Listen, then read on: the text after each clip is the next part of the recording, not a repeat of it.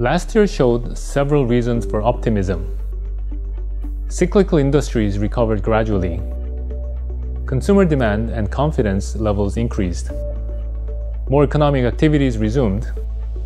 At the same time, the emergence of more contagious COVID-19 variants, inflationary pressures, debt burdens, and heightened geopolitical risks are dampening hopes for an immediate economic recovery. Pandemic scarring remains a big concern if setbacks in poverty reduction, gender equality, and education are not immediately addressed. Other concerns include uncertainties such as armed conflict involving key global actors. There are also looming threats of food security and energy price shocks. As we approach the halfway point for delivering on the 2030 Sustainable Development Goals, Asia and the Pacific needs to galvanize efforts to recover from the COVID-19 pandemic. The region needs to get back on a virtuous development path. The latest economic statistics show divergent growth trajectories. Some economies have yet to return to their pre-pandemic growth rates. Others are doing better. Providing opportunities for upward social mobility, especially for those who faced the greatest challenge during the pandemic, is key to ensure nobody is left behind. Development policies and interventions should also avoid short-term measures that only provide temporary solutions to systemic problems. Asia and the Pacific need to tackle climate change and other vulnerabilities that threaten the region's long-term development. Data and statistics can be used to illuminate bright spots of recovery and socio-economic prospects, as well as critical junctures along the way. They can also help us identify where more interventions may be needed to keep vulnerable populations from falling behind. The region's development in recent decades has given more people access to infrastructure and services that improve their lives. Transportation networks have gotten better. Electricity generation capacity has been enhanced. Nonetheless, disparities remain.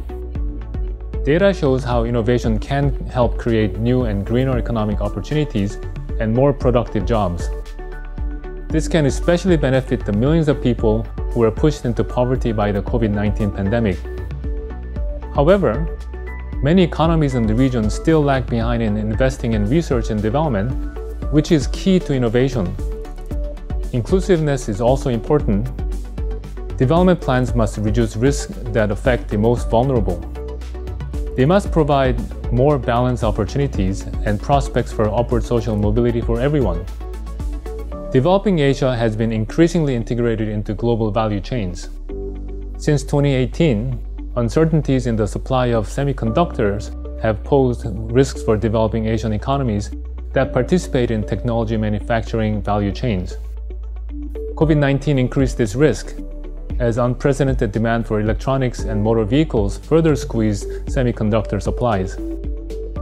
The analysis of global value chains provides insights into the impact of the global chip shortage on developing Asia. It also looks at the region's vulnerability to reshoring of chip manufacturing by trade partners.